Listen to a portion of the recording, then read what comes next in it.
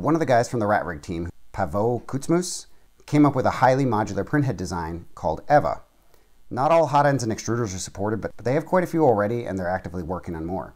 As long as your x-axis is a 2020 piece of aluminum with a linear rail on top, you can use EVA. You start with these 4 base parts that wrap around the x-axis like a burrito, just the top piece anchored to the linear rail glide block. Then, for each of your chosen hot end, your extruder motor, your desired cooling fan, and your bed probe, you simply go to the EVA website and download STL files for adapters for each component, and then you just print them off on a different printer.